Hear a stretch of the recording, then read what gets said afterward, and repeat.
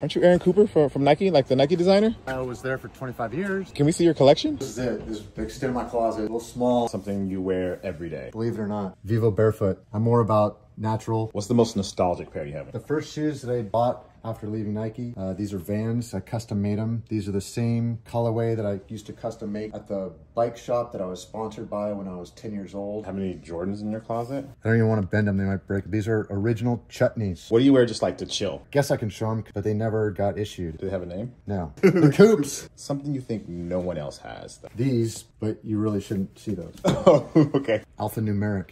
The first collaboration ever by Nike. Sandy Bodecker. These are original. The Nike Department of Archives doesn't even have these. I didn't see anything that you've designed in here. Actually, I do have one pair. The Bruin Max. These were the first on Nike ID. Thanks, man. Oh, wait. One more pair. Oh, nice. Matt, thank you so much.